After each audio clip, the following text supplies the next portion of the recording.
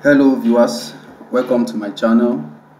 In this video I want to show everyone on how to create a longitudinal profile. However, in my previous video that I did on longitudinal profile, in that video I showed on how to create the profile for the natural ground level alone. But in this video I'll be making use of two survey data, combination of two survey data, in this case the drain top, which is the natural ground elevations, and the proposed level that has been calculated and deduced for easy flow of water. Alright, and we are going to be achieving that which you are seeing on the screen already together using the basic AutoCAD by the LISP method. So let's get started. I'm just going to close this work environment and start a new drawing. So therefore you are expected to have your data tabulated on Excel, just like what you are seeing. If you are combining two or more data, you will have to tabulate it accordingly. So I'll be using this set of data for this section of the sewage, the drain top and the proposed level. This is for another section of the sewage which I will not be using. So it's the same technique applicable for any survey data. So to get started, you have to come to your AutoCAD work environment and you do your unit setup for the length only. So that is under the length type. Your decimal should be checked, your precision should be on 0.00, your insertion scale should be on meters, or if you want to use the feet, depending on your interest. Therefore I'll be making use of the meters. When you are done with the length settings, you don't need the angles or any other direction settings. You click on OK. Then you come to your command line, then you type app, that is app load. You click on enter. Then you navigate to your LISP, which is the profile in 200. Then you click on load. Then below you will see loaded successfully. Then you click on close. Then the next thing is to come back to your command line. Then you type PRO. That is the AutoLISP command. Then you click on enter. So the first instruction is to input the first station, which in my case I started with chainage 00. So that is my first station. So you will put 0 if that is in your own case as well. Then you click enter. Then the next instruction is to enter the first elevation. So the idea is, if you are combining two or more data, the data that has the highest elevations, the column that has the highest elevation should be created or plotted first, so that when you are plotting that of the lower elevations, it's going to be on top, overlaid on top of the profile. So that is the idea of combination of two or more profile data. Alright, I hope we get that. Therefore, for my drain top is having the highest elevation, so I'm going to copy the elevation for my first chainage. After you copy, you come back to your AutoCAD work environment, then you Ctrl V to paste, then you click on enter.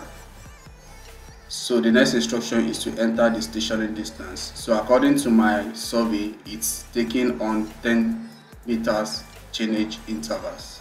So you come to your AutoCAD command line, then you type 10, then you click on enter. So it's going to plot the vertical grid for you. Then the next thing is to enter the ground elevations of the rest of the chainages, which in this case is the chainage 10. So you are just going to highlight, right click, copy, then come back to the command line on AutoCAD, right click, then you paste. So it is going to generate the drain top profile automatically.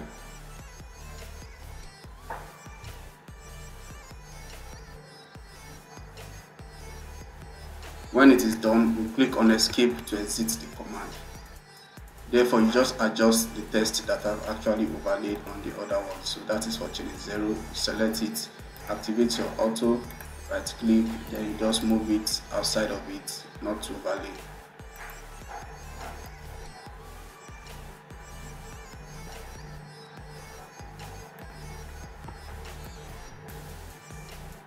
Alright, that's okay by me. Then the next thing is to create the profile for the proposed level. Alright, so that is the next set of data I have for the profile I want to create, proposed level. So the idea is you are to create a new workspace. So you click on new drawing, that is the plus icon. Because if you are to create the profile here, it is just going to overcrowd this other data. But you are to create a new workspace, then you plot that profile, then you can now copy, then you paste it on this work environment. Just follow me carefully. So you come to your new work environment, the same unit setting should be done.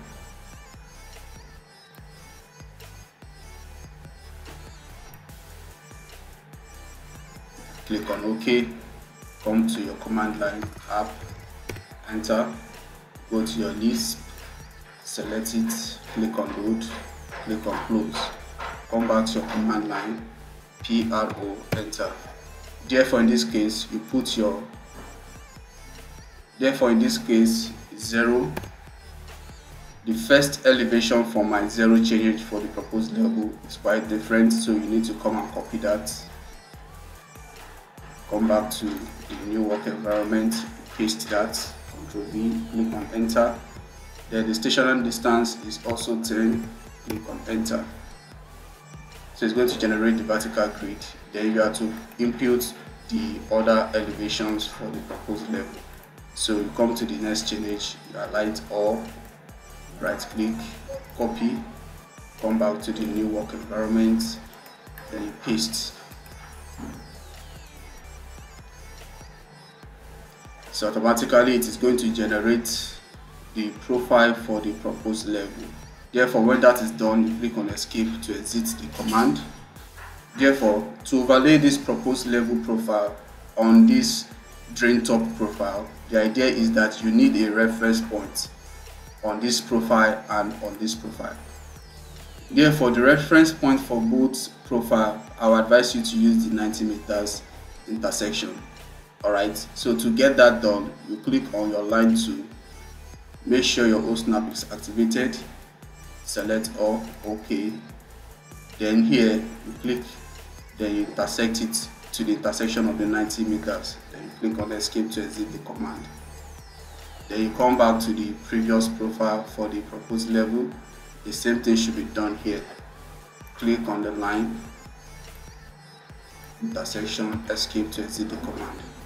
Therefore, you don't need to copy all of the profile details. You only need the proposed level profile and the reference point. So this is for the horizontal. I'm just going to create for the vertical. So the reference point will start from the intersection of the horizontal points from the 90 up. Just activate your auto if you want to draw for the vertical, then let it terminate at the intersection of the proposed level profile here. Then you click on escape to exit the command. Then after you are done defining the reference point, you are expected to copy the levels test of the sewage or of your route depending on your set of data, but we have to take it step by step, right? So you need to switch off the other features that you are not interested on in this profile. So you click on layers, you deactivate the F grid, then you also deactivate the grid. Alright, then you copy the reference point and the proposed level profile. You right click, come to clipboard, you copy. Then you come to drawing 3, which is the profile for the drain top in this case. When you do that, you Ctrl V to paste it at a space beside your work environment. After pasting, which is for the proposed level and this is for the drain top, okay, the reference line here, which is the intersection of the 90 meters grid interval here, is going to be used to align the proposed level. So you have to highlight all of this. You right click, click on move, make sure your OSNAP is activated. You can deactivate the auto mode here, then you select this point. Then you can now move this to the intersection of the reference point here. After you are done with that, you'll find out that you have 2 sets of profiles. So the below profile here is for the proposed level of the sewage, while the above profile is for the natural drain top. Therefore, you are still going to do other editing, which I am going to show you next. However, you need to come and copy the text of the proposed level. so you can separate this, then select all of this. The chainages is the same thing with that of the natural drain top. So after you select this, you right click, come to clipboard, click on copy, come to the natural drain top, then you Ctrl V to paste. Then you can move it to the column for the grade level, which we are going to edit. So you can deactivate your snap, then you accurately place it in the column.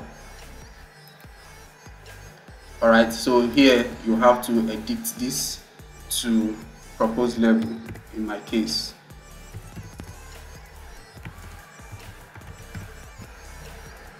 While this is the drain top, or you can call it the natural ground level.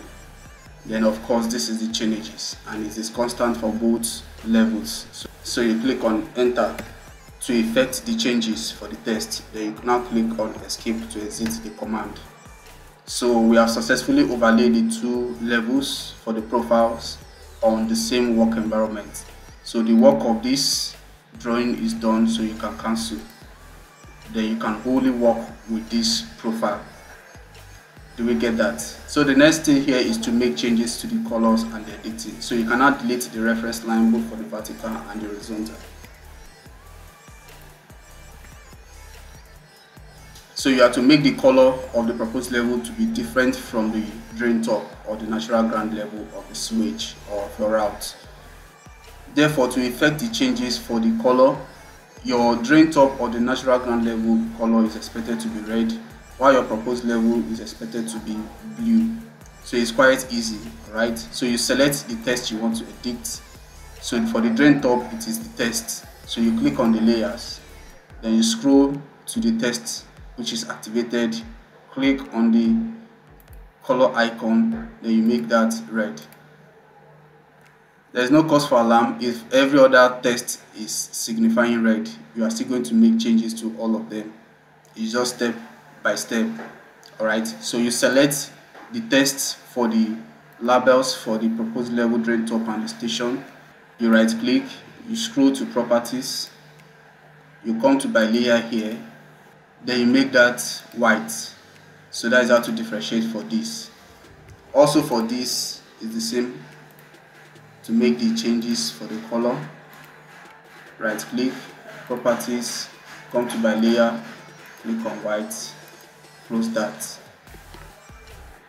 And like I said earlier, the proposed level is meant to be blue, so it's quite easy. So click on layer, you will see a particular layer for PG, that is PG proposed ground, or you can actually edit it to be proposed ground level, FGL. Alright, you can effect that change. Then you click on the color icon, then you select blue. After you do that, you activate the layer for that. Then you close this. Then you can now select the text for the proposed levels. Alright, to effectively select that, you need to deactivate the grid. So you click on layer, come to grid, you deactivate that by switching it off. You close this, then you select the text for the proposed level. After you select it, you right click, scroll to properties, click on that, then you come to layer here. You can see the default layer is text, which is actually red, as you can see. However, you need to change the layer to PGL, which is the proposed ground level or proposed level of the drain in this case. You close that, then you click on escape to exit the command. Therefore, after you are done changing the color of the proposed level for the elevations, you are expected to make the color of the proposed level profile to be the same color with its elevations text. To do that is quite easy. So you need to turn off the layer of this dotted grid, come to layer, turn off the F grid so that you can conveniently choose the profile of the proposed level. When you select that, right click, scroll down to properties, then under the layer here you can see the default is on NGL, so you make it FGL, then you close that. So you have successfully differentiated the proposed level of the profile from the natural level of the profile, which is the drain top. So when you are done with this editing, you scroll down and make the chainages to be white. So you select the text of the chainages, you right click, scroll down to properties, then you come to by layer here, and you make that white. So you have successfully make all changes on the profile that is needed and that is necessary. So you can now go back to turn on the layer of the grid. I don't actually need the F grid, alright, just the grid is okay, and you can now close the layer properties icon. So this is how to create a profile of combination of 2 or more profile data for the drain top and proposed level in my own case. And don't forget to trim out the grid that exceed your profile limit. To do that is quite simple. You click on trim icon, then you can trim all this that is above your profile. Then you click on escape to exit your command. Then you can now delete all this that is above. Then you can now zoom extend. So this is how to create profile of 2 or more survey data for both road or your sewage pipeline. This is how to do that. In my next video, I'll be showing you how to create this with the SWDTM so that you can compare the method that works for you best.